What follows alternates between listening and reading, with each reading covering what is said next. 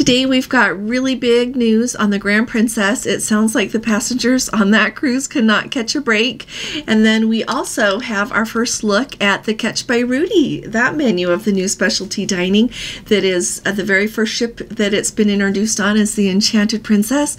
One of you was so kind to snap a quick picture of that and send it to me, so I'm going to talk to you about that. And then finally, Princess bought those fancy gelato machines from Italy, supposed to make gelato just like they make in Italy, but are they serving gelato or are they serving ice cream? That's a big question, and we're going to talk about it.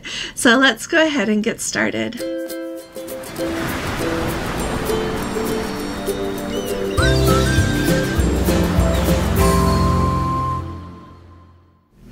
Hi there, this is Allison with Let's Go Travel Tips, and today is Thursday. It's April 20th of 2023, and boy do we have a lot to talk about. So first of all, the Grand Princess. Let's go in order of how things happened on board that ship. So first of all, on April 12th, which would be not this Wednesday that just happened, but the Wednesday before, the passengers on that sailing received a letter from the captain, and the title across the top was Health Advisory. And I have a copy of that letter, and it says, further to the health information provided to you on embarkation day and the follow-up announcements, I would like to advise you that unfortunately over the past couple of days we have seen an increase in the number of reported cases of gastrointestinal issues which are strongly suggestive of norovirus. It says we have been informed that norovirus is widespread across New Zealand, so it's no surprise that with this voyage that they are on that there is some norovirus on the ship. And so the captain kindly went through and reiterated the things to make sure that people know to wash your hands, wash your hands, wash your hands, that you minimize direct contact with other people. Please try to use your own stateroom bathroom facilities. And then finally, if you experience any of those symptoms, they ask you to please call the medical center as soon as possible, and they will send someone to your stateroom to provide the help that you need. And on the Grand Princess, they want you to dial 911. So that is too bad. That is really widespread, though. Let me tell you, those of you that are brand new around here, the CDC actually here in the United States issued a warning a few months ago about the number of cases of norovirus and gastrointestinal issues that were showing up and were expected to show up over the next several months, and indeed they have. And so that they would be present in other on a cruise ship is not surprising. I am sure that it comes up with people who are flying, driving, riding a bus, lots of other things, because it is so widespread. And so that, and then on the April 16th, they had an incident of an electrical nature on the Grand Princess. So let me tell you first what the captain explained in the letter. Another one of you was so kind to send that to me, so thank you. And then I'll tell you what it sounds like some of the fallout is. Yesterday I mentioned that there is a Grand Princess Facebook group that is private, and they so very graciously admitted us to that group. And so we could read through all of these posts and try to see what's going on so that I could share it with you. I know first of all, a lot of Let's Go family members, we have sailings coming up on the Grand Princess, as well as even if you don't, it is really nice to know when things happen and how smoothly, quite frankly, they are handled, and what the cruise lines do to make the best of a hard situation on board the ship. So first of all, like I said, this letter is dated April 16th, and it says, let's get to the point. It says, as previously advised, very early this morning, an electrical incident in Deck 4, Zone 7 electrical substation caused smoke to activate the smoke detectors. So the first response team was called, and they found out that it was just smoke, that there were no fires. It says, as you are aware, due to this electrical incident, the power and ventilation supply is inoperative for Fire Zone 7, which is the area of the ship located at the aft. It says, of the aft elevators on decks 5 through 16.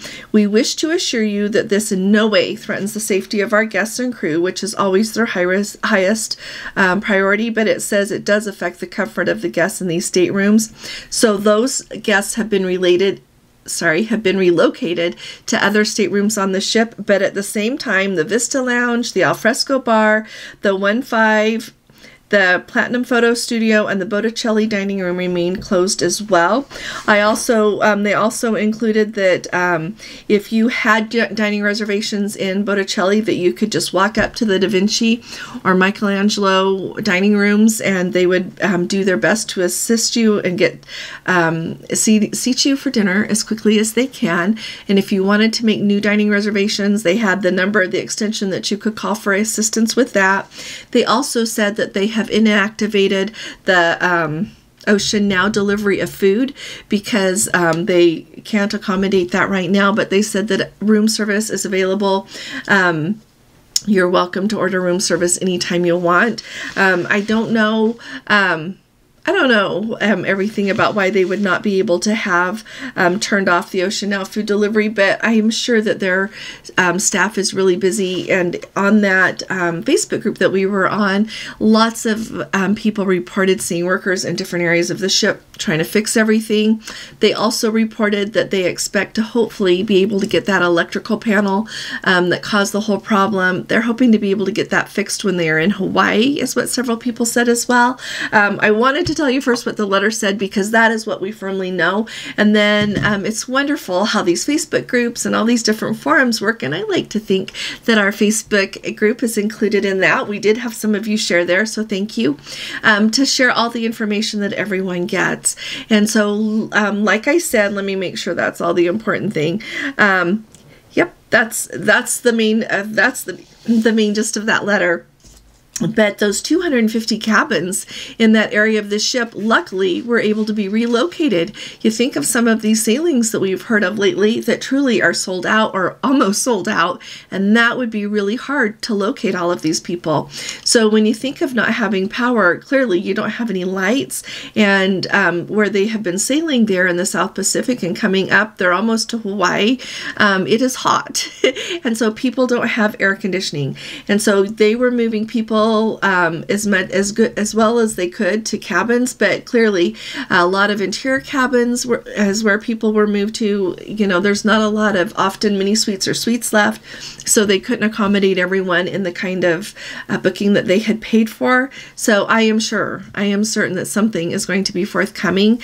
Yeah, I would sure think from Princess with some cruise credit or something to accommodate people that paid for a cruise in better accommodations than they ended up.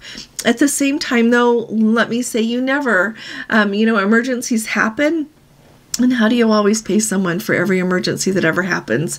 That's also a consideration, I think, in this event. But they did have to go ahead and move all of those people. The Majestic Princess is quite close to the Grand Princess because she is on a very similar sailing coming up to Hawaii. And so some people were speculating that maybe some of the people that were in those cabins that got moved are going to be moved over to the Majestic Princess. But of course, there's no confirmation about this. But one thing that I do love about this is overall, it sounds like people are truly trying to make the best of the sailing, even if they're in a different cabin than they expected. The Vista Lounge is closed, dining room is closed. Sounds like everyone is, overall, everyone is trying to do their best to enjoy the cruise that they're on, which makes me really happy. You have to take stock some days of where you are and make the best of it because that day's not going to come again. And this cruise isn't going to come again. So that is everything that we know about the Grand Princess right now. As soon as we hear something else, I will let you know. But let me reiterate once again that the captain said no one's life was ever in danger, and they do take such good care. So if you are ever on a ship when something like this happens, don't panic. Just follow the directions that they give you, and you'll be safe. I'm very confident in that. Now, really quickly, I didn't mention this in my thing to start yesterday, and I just love these stories because yesterday on our Facebook group, our amazing Let's Go family member, Trish and her husband, they are on, which ship right now? I want to say they're on the Discovery Princess, and they had ordered, you know how when you're on Princess, you can put out that little card, and if you haven't been on Princess yet, they have these little cards that you can hang outside or tuck in the like your thing where your medallion thing lights up when you get there with your room number on it. Anyway, you post it outside your door, usually by midnight. They'll come by and pick it up, and in the morning they will deliver your rather continental breakfast to your cabin. during the time frame that you indicate. They have little boxes that you check to say, you know, do you want it from 6 to 6:15 or whatever, and they'll bring it in that time frame. And you kind of fill out what you want, and it is a continental breakfast. There's usually like croissants. There's a little breakfast sandwich that you can order. Let's see, orange juice, hot chocolate, those kind of things, a roll, things like that, and fruit. So anyway, they had put one out the one evening, and their breakfast never came.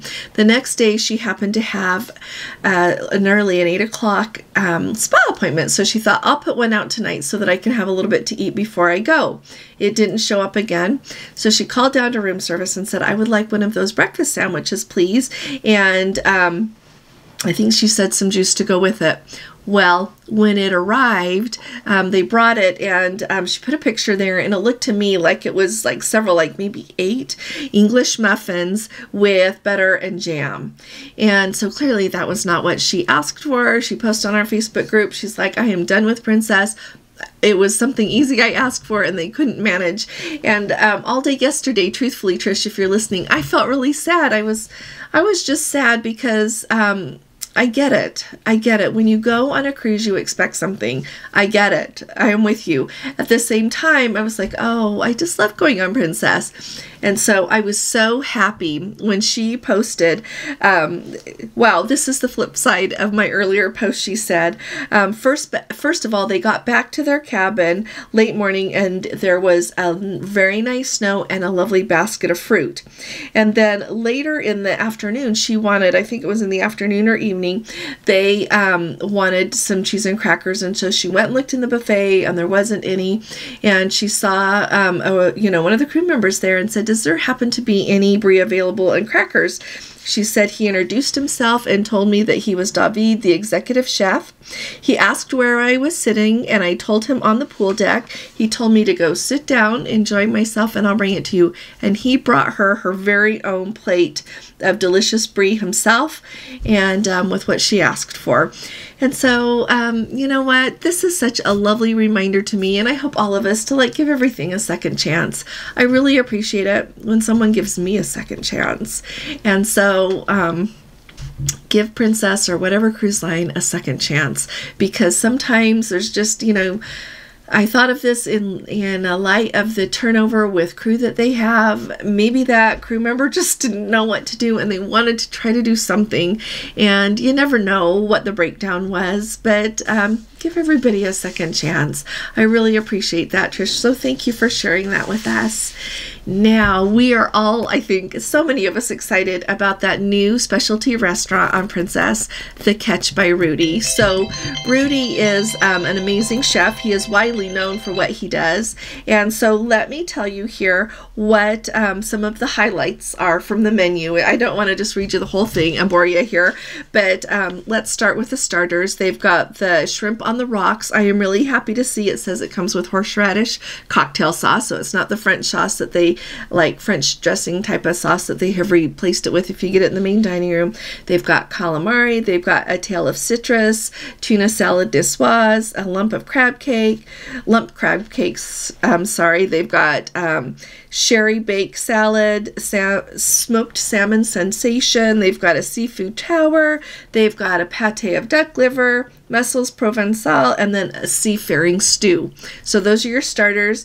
And then for your main course, you can choose one of those.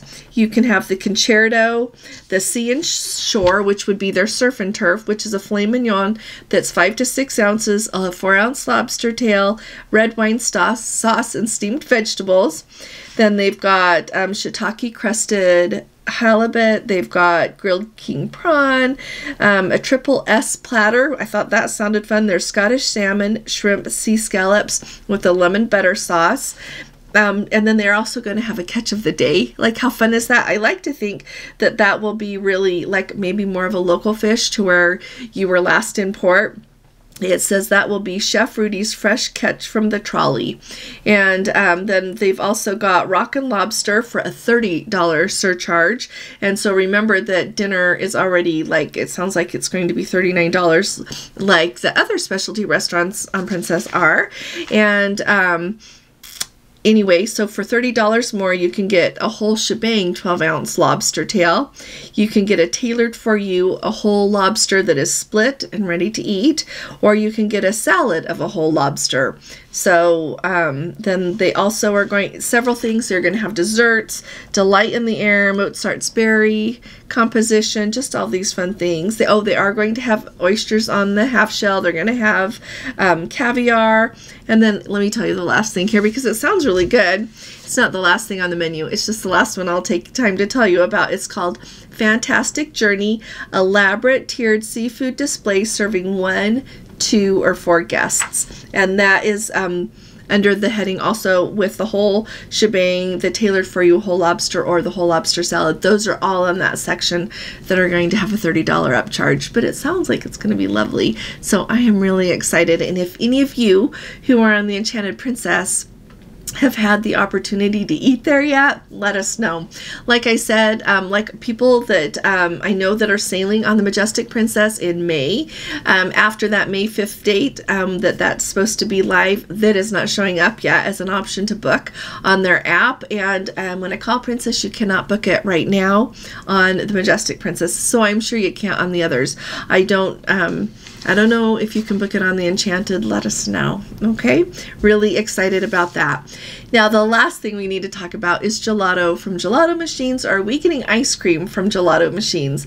So I was reading through lots of things, and somebody posted this in our group, and then I think it's a different person that sent me an email about it. And they are both people who happen to be on the Caribbean Princess. And one of them actually posted a picture of that premiere dessert that they got on April 15th while they were on board the ship, and another one just told me about the fact that they were talking to crew members about the gelato and the gelato that would go into those desserts, and asking if they could just order plain gelato if they have that plus package or the premiere package and not have like the whole big dessert. In the course of the conversation, it came out that they have those gelato machines, but they make ice cream in the gelato machines. So I do not know if that is only on the Caribbean Princess. I don't know if it's on all of the ships. So those of you who can taste the difference between gelato and ice cream, let us know, because that's a big difference between ice cream and gelato. And I don't even mean that in a snotty way, but they're two different desserts. And so I think that if it's ice cream, you should call it ice cream, and if it's gelato, you should call it gelato. So I hope that if they're making ice cream in their gelato machines, that they change and start making gelato in their gelato machines. So tell us what you all are finding out when you go to have gelato, when you try those new premium desserts that they've got. Is that ice cream or is that gelato? So that's the question of the day. And then also, I would really like to hear from all of you. What would you expect if you were on the Grand Princess? I've been thinking about that a lot since we've had this news coming out, especially about having the smoke and then the power outage, so that it's rearranged so much of people's accommodations on that cruise and the areas of the ship that you can access. What would you expect? Would you expect nothing, that it's just, one of the risks that you take when you go on a cruise? Would you expect some future cruise credit? Put in the comments below as well. Put anything that will be helpful to everyone who is sailing soon, any experiences you've had. If you have not subscribed yet, would you please subscribe to our channel? We would love to have you with us, and we have an amazing group of people here with us. And if you appreciate these updates, would you please give this video a thumbs up? It actually really helps us out, and I very much appreciate you very, very, very much. So thank you. I'll be talking to you all again really soon. You all take really good care. God bless you. Love you. Bye-bye.